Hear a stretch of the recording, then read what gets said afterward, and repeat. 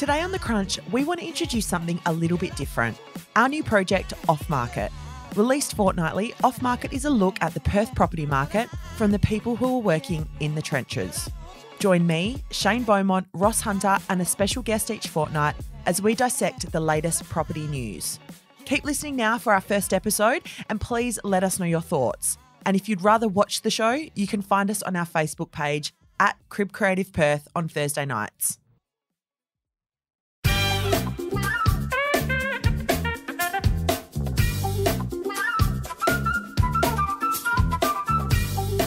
Welcome to Off Market, where every fortnight we are going to be chatting about all things real estate, from the truth behind what you're reading in the media to what is happening in real estate in your little patch of Perth. This is going to be pull no punches, no holds barred look at the WA real estate market from people who are in the trenches doing the work every week, and also me. So, while I work alongside real estate agents every week, I am by no means a real estate agent. So we do have a panel of experts that we want to introduce first up. So sitting next to me, we have Shane Beaumont, on the right-hand side. Shane has been selling real estate for over 10 years, specialising in the southeast corridor of Perth, specifically in the Gosnells market. He was WA's most recommended agent in 2018 and 2019. Now, Shane, would it be fair to say you are one of WA's most prolific users of social media?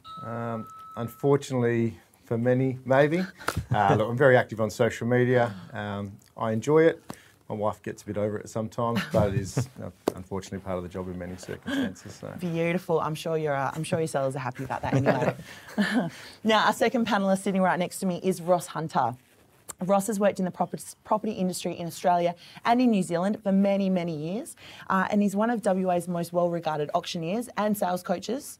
Roscoe, how many auctions do you think you've called over the years? Well, the many years thing first, Jess, about many years. Unfortunately, it is 30, but auctions over 7,000. Wow, yeah, okay. Yeah. There you go, we've got an expert on our hands. Yeah. So now the formalities are done with, guys. We're going to kick off with our first weekly section, okay? So each show is going to be broken up into segments. They're going to be timed, so there's no waffling from you guys. You need to keep it short and sweet.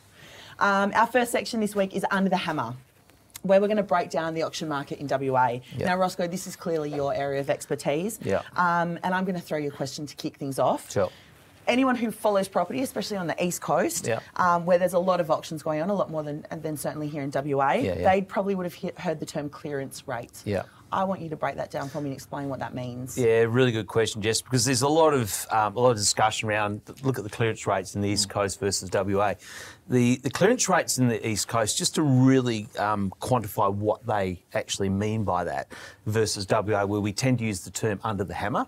Over there, the clearance rate is they have to report into their relative institutes by the end of the day, and that's any properties that have gone to auction that day and cleared during the course of the day. Not necessarily sold under the hammer, but they may have done the auction at 11 o'clock and by sort of 4 o'clock they've got a contract together. So it's what they've actually cleared during the course of the day under the auction process. Mm-hmm. Whereas over here, we tend to use the term under the hammer, what physically sells under the hammer, which really skews the whole thing because, you know, being involved in as many auctions as I am, there's many auctions that we conduct on a Saturday, and we just need a little bit more time to put them together, and they're sold by 2 or 3 o'clock in the afternoon. And we so that gap is there in relation to, we need to get in sync with the East, so we all talk the same language, and it puts relevancy in the whole process. Yeah.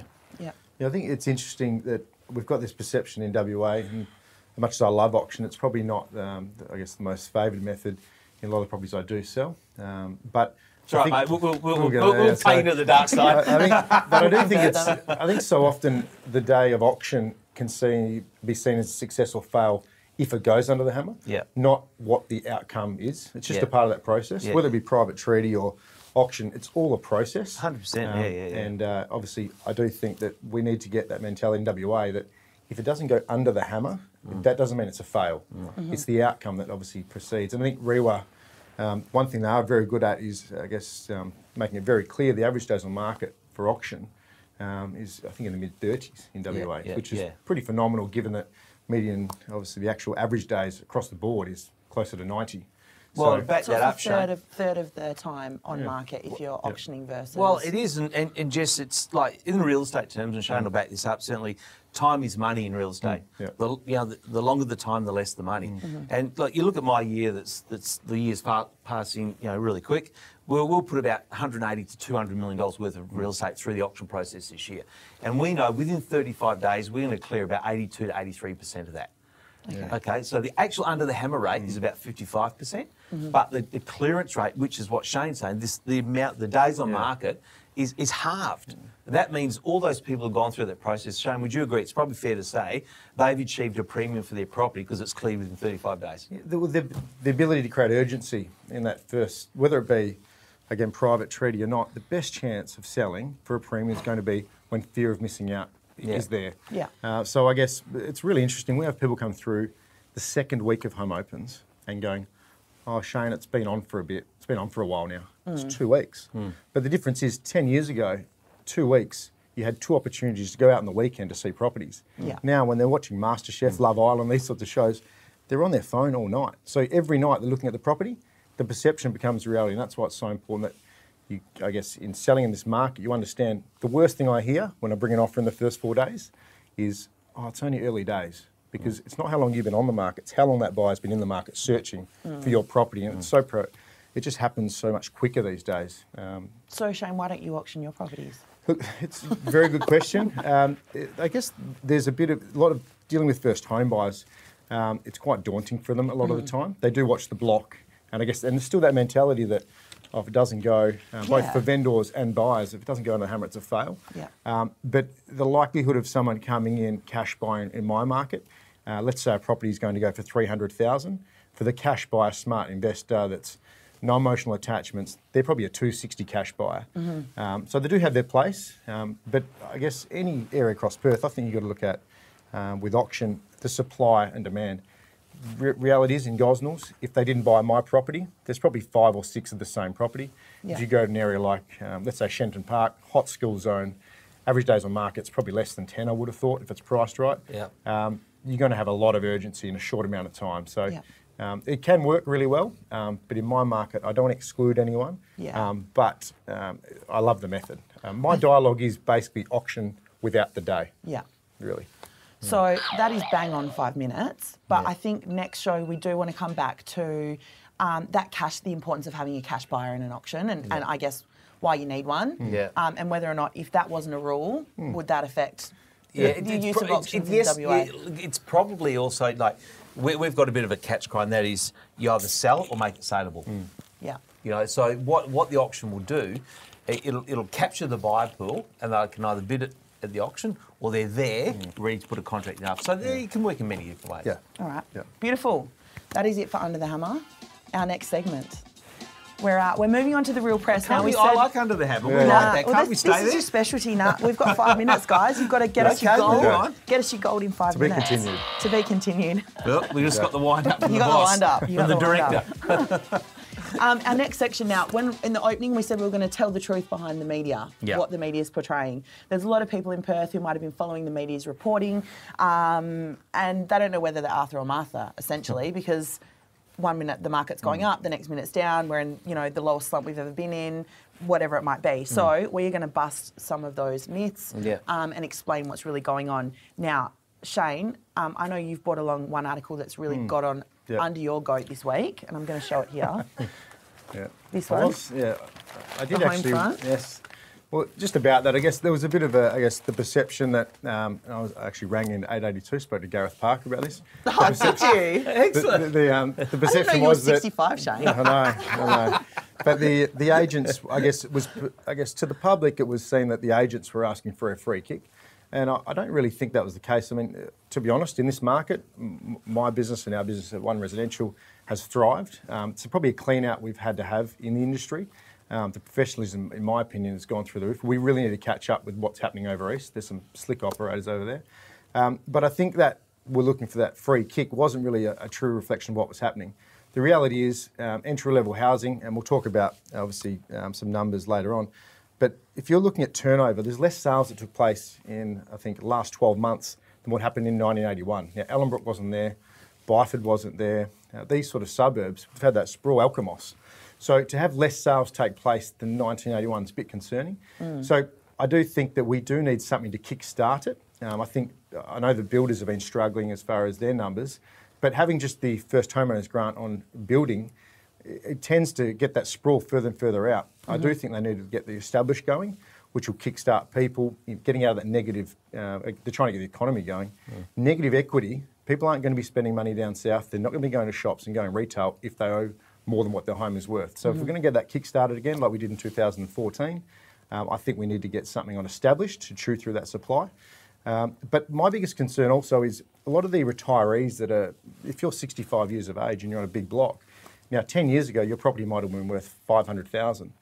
Where you're going, your care facility is probably 500,000. Where we're at now, because of what's happening, your property is probably worth 350, but the retirement village is probably 550. So people simply can't free up that land to develop, and they can't afford to retire because they just can't get into these places. So there's two things there. One, obviously, aged care. These facilities need to be looked at with policy. We need to get something just to chew through that there's those properties in well-established areas. Schools are there, train stations are there, infrastructure's already there. We don't need to build more. Yeah. That's where I think is where the government really needs to look at. We don't want any free kicks.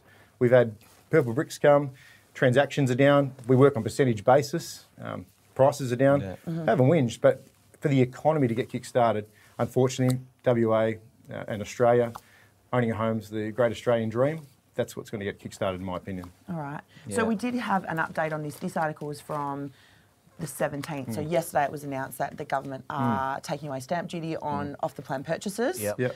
So we'll see, and that'll obviously, we'll have some feedback on that, I guess, next show. We'll see how, if there's been anything rolling from there. I had a quick article that I wanted to ask you guys about, which came across my desk. And it was this one, Sales Agents Commissions Tied to Vendor Ratings. It's from the East Coast. There's a new agency opening up over there, and they're planning to... They've established the nation's first carrot and stick agency model. It gives clients direct influence on how much agents can earn based on the ratings that they're giving the agent once they've done a transaction with them. I wanted to know from you guys, I guess from a consumer's point of view, that sounds great. What do you guys think of it? I'll jump in first if you like, mate. Look, it's, to me, put the carrot and stick on to the side. It's about skill base. For somebody to get the best possible result, you need an expert. And I think if these type of people come into play and start sort of dangling a carrot to get the public to think the best way for me to transact property is going to get the person that's going to do the best deal up front on commission, they're just going down a road that's going to be very rocky, because at the end of the day, as Shane said, this is the big Australian dream. We're dealing with people's biggest asset. You don't want to play with that. You don't get a second chance to be first chance. You've got to get an expert. You've got to get a highly skilled person. Something Shane said earlier on about if somebody's considering coming into the industry, they shouldn't be lured into something about a high commission split. You should be lured into an environment that's going to teach you to be a highly skilled person that will always get somebody the best possible result. Do you agree? 100%. I think we've seen a few agents that have gone. Agencies that have gone down that really high-end commission split, which is great, but I think a lot of reps probably don't realise it does cost a lot of money to run an office, a good office. So the higher split, typically, unless you're a really established agent running a business within a business, something's got to give, whether that's training, resources, marketing. So I get a bit worried that if you are looking, in my opinion, the agency now is the best agencies. Now, most principals don't meet the clients and people's vendors. It just doesn't happen. But the agency's role now is more about giving that agent the opportunity to grow the right resources, and the agency will benefit from that, and so will the agent. But if you're trying to get people on the highest split, it's very hard to build a culture, because there's always going to be someone offering more. If everyone's all in and everyone's a part of the culture, I think you'll find, whether it be a 5 or 10% difference in split, you will benefit threefold in being the right environment. And that's it from being a sales rep. From a sales rep point of view. All right, beautiful. So you mentioned experts, having an area expert, and that takes us on to our next topic, because our 5 minutes is up. Chewing through it. I know, Mate, it's 5 minutes slides by. Sure, the clock's right. I'm the line's over here with one clock. You've got one. You guys here comes the noise. You guys just don't realise how much you she's the out. goat. Now, our next section that we're going to be bringing every week is the hood highlight. So this is where we're going to throw a spotlight on a different suburb in Perth. Yeah. And we don't just want to focus on some of the suburbs that we see in the news all the time, those kind of western suburbs, or, you know, we're going to talk about all different places. Now, in terms of agent expertise, I don't think you get much more expert than when it comes to you in Gosnells area, Shane. Yep. You grew up there, Yep. you've sold there for many years. Yep. You know, you're all over it. So we're going to throw to you for our hood highlight. Yeah, we no do worries. not have a guest today. No. So you're our expert. Okay. So let us know. Yeah, Tell us about Gosnells. I guess I was only speaking to Ross earlier. Quite often when we talk about the WA market in the news, it keeps really negative. Now, there's certain areas, like I used before, I guess, Shenton Park, for example. One of the hottest areas in Perth, probably Australia, to be honest. Yeah, it's yeah. fantastic. Nedlands, Rossmoyne, these sort of areas.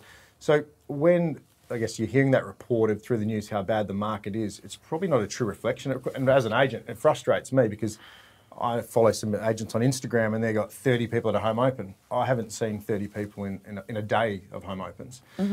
So it's very challenging in certain areas and different pockets, because for whatever reasons, are more popular. So to just say a blanket, I guess, summary of an area, I just don't think it's true. I use Gosnells as an example, and I do sell all over Perth, so I get to see properties that are going in a week, and we've just got people just lining up. But Gosnells had a real challenge, I guess, with the investors coming out of the market, rents being obviously a lot lower, tightening of banks. Those investors have really pulled back. So great time to be buying. Not that I'm trying to plug any properties, but it is a good time to be buying. By the way, we have 28 Smith Street Gosnells. It's really hot this weekend. To put it in perspective. Shane wants to see 30 people in Yeah, sober. no, that's right. Yeah. So to put in perspective, if you look at sort of 5 years ago, 2013-14, median house price in Gosnells was up around 380,000. Today it's down to 266,000. But probably a bigger concern is we had about 550 sales happening a year. We're going to struggle to hit 200 this year. Since 2014? If you look at per year, so 2014 we had over 550, and we're going to struggle for the year to hit 200. Yeah, right. Now there's a lot of property in the market, so house prices have pulled back basically 33%. If you look at an area again like Shenton Park, I think 10 years ago people were going, I wish I bought back then. Yeah. Still not the case, obviously, in certain areas. So they do that in encouragement of investors to get into the marketplace, first home buyers to get in the marketplace to chew through it. I guess what's hot, what's not, good family homes. The area's got great schools, getting a much better name for the schools, good infrastructure, bus and train station. So good family 4x2 homes are really hot at the moment. What's probably not, second-hand villas, and that's probably due to the fact that you've got a situation where you have a brand new villa offering a $10,000 first homeowners grant and a second-hand villa not. Obviously, it doesn't make a lot of sense. It's very hard. So second-hand villas have been hit really hard. Development sites through the area, land bank buyers over the last few years have brought up some fantastic buys. No one's pushed the button developing it. So they're just sitting on them for They're now. sitting on them, and I think what's going to happen, if you look around, because those finished villas haven't been selling for enough, people haven't developed. But there is going to be a shortage, I think, over the next 18 months because nothing's come out of the ground. And that shortage will start to see those people push the button on those developments.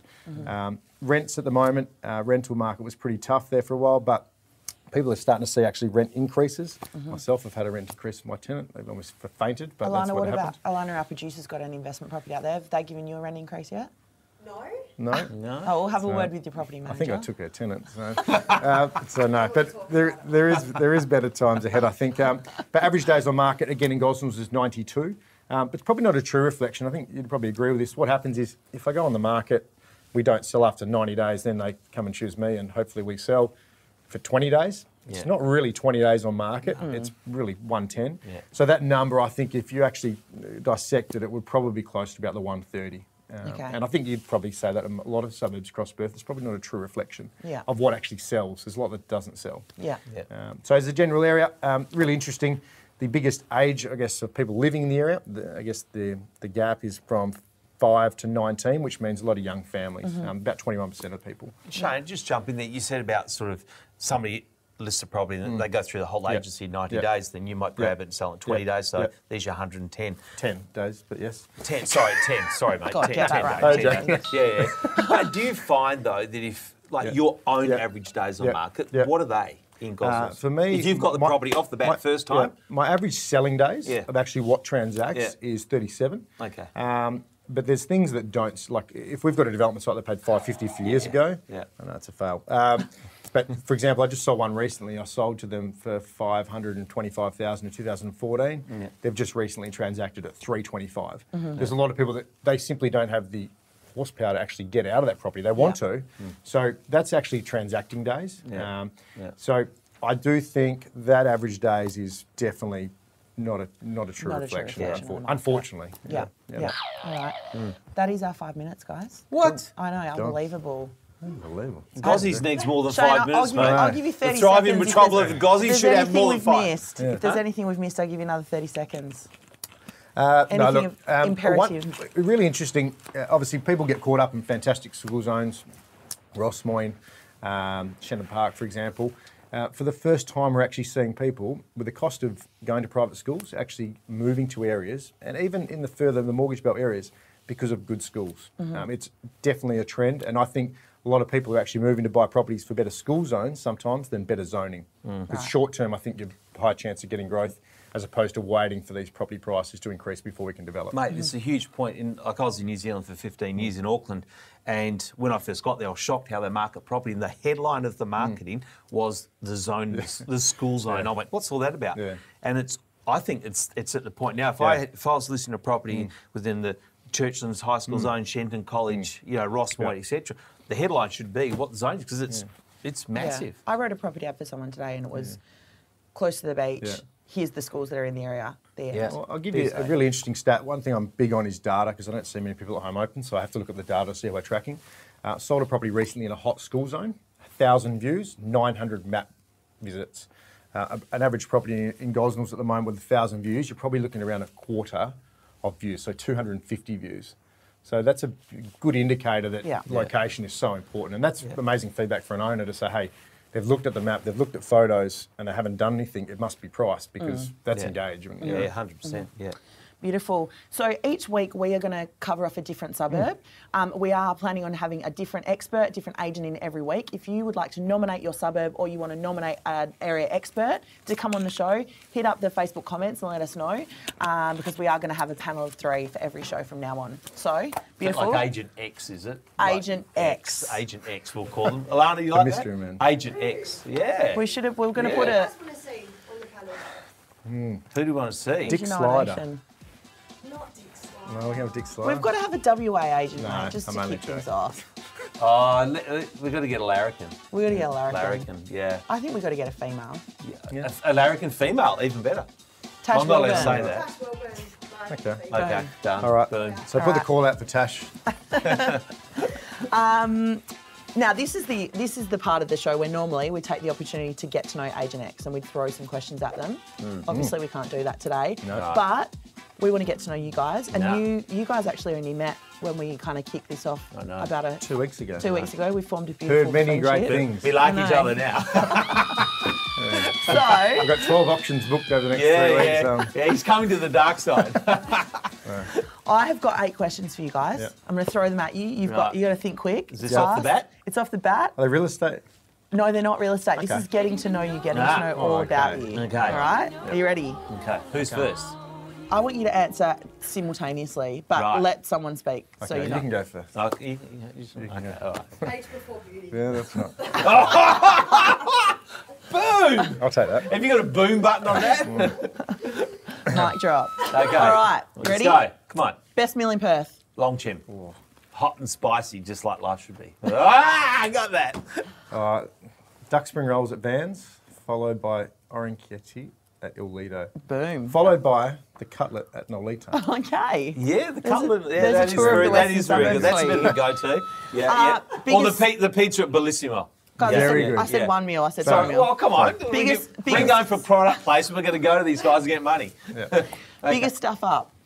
Biggest stuff up. Oh, God. My What? biggest stuff up was commercial one. Was in New Zealand when we bought this network over there. It's part of our growth and made one big fundamental error. I learnt that nobody cares more about your money than you. And never ever let somebody own something like that and run it and drive it without you being absolutely involved. And yeah, Amen. it costs a little bit of money on the way through. Expensive yeah, mistake. yeah. For me, biggest mistake, I've made a few. Actually, what comes to mind recently, a friend of mine, and the old coat tag, told me buy a share, nagging, didn't buy the share. I hear daily how well that share's going, so that's fresh of mind. Yeah. But they don't tell you the ones two that they bought that financial didn't do any mistakes. good. No. What about letting go of Alana as your PA? Yes. Oh, boom! No, isn't that 10 one of the years on great it. victories? Still Yeah, stings. It still stings. Ouch. Worst habit. Worst habit? I don't know. Worst habit. My worst habit would have... Shane's going Don't look at red. me, I don't know you. My worst habit would be I can't walk past a switch and not turn it off if it's on. Wow. That's probably a good habit, though. Yeah, even if nothing's plugged in, Energy- I've got to turn it energy off. friendly. It drives me nuts. It's a bit of the old... OCD. Yeah. Yeah.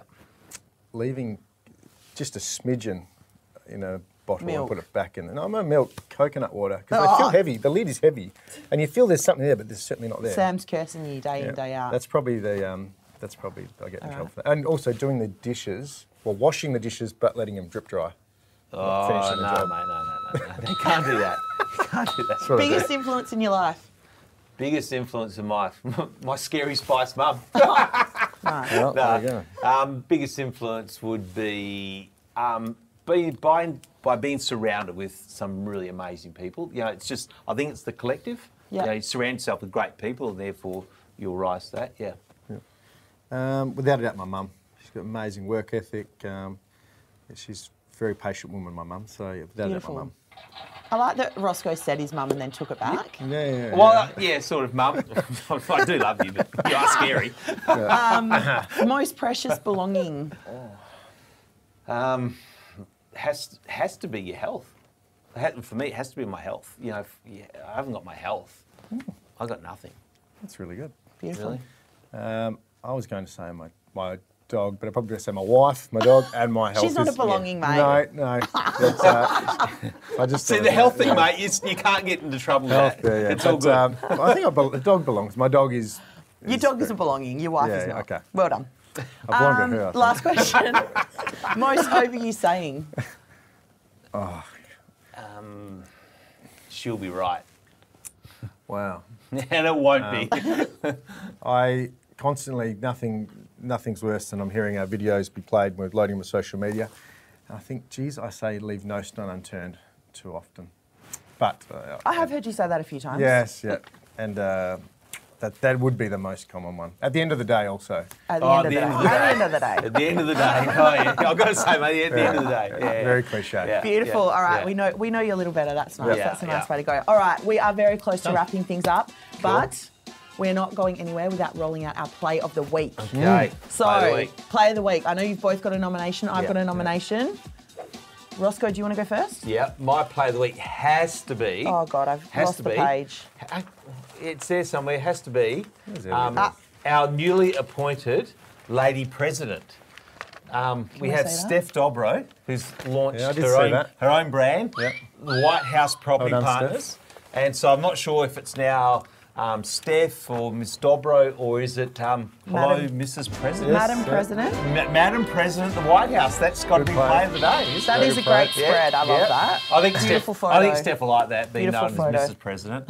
Sorry, Steph, I know we're in trouble. Beautiful. Beautiful.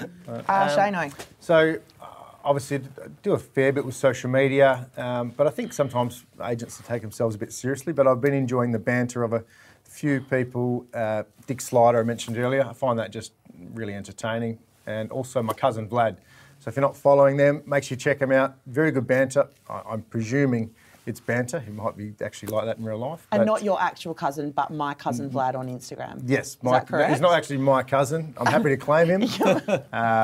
Very, You can very find him enjoyable. on So make sure you check it out on @mycousinfriend. Instagram. I'm sure you'll be able to check him out. Very cool. Drives an Audi. I think it's the only person he follows is Audi. So Okay, there you go. Beautiful. My play of the week, guys, is David Pickering and Greg Chapman from Acton Coogee. They've recently united forces. Okay. They've become a team. They put together this little video. This little video popped up on my feed the Control other day. her, Chris. You should have got one from somewhere the red dot. Sorry, keep going. Play of the week goes to Alana, guys. Yeah. No, David Pickering and Greg Chapman, yesterday they were putting out shout-outs for a team name. I don't know if they've picked one yet, but I reckon Team Red Nut could be a winner. Are they both ginger? Oh, yeah. Yeah. So they're Greg both might be upset What about the ginger that. nuts? The As in ginger the nuts? biscuits. Yeah. Yeah, the ginger nuts. I don't know if Greg will be stoked about that, but if you've got names for them, again, comments, Facebook comments, chuck them in there. Yeah, Definitely. Yeah. If you've got a play of the week, we want to hear it. So Yes. nominate your play of the week. We'll show it on the next show. Yeah. And that is it. Nominate yourself. You want to be on. Talk Nominate about your area. yourself. Nominate. We want to hear from you. All your Yep. feedback. Chuck it in Facebook comments. Now, before we wrap it up, I do need to thank Domain Hire and Styling for hosting us in this beautiful venue. They're beautiful Stunning. offices. Absolutely stunning. They set up this set for us with very little, I guess, advice, or that's what they do. So thank you, Sure, guys. offices were like this. Is very nice. It's beautiful. All the orchids everywhere. I know. Like Singapore. Stunning. And a huge warehouse at the back that we might do a little tour of on another show. So thank you so much. Thanks, guys, for your time. Thank worries you, at all. Jess. And, Nice we meeting will- you. Rob. Yeah. God. We'll see you same time, same place in a fortnight. We'll be here. Cool. Same Beautiful. time. Thank you. Done. Cheers. Yeah.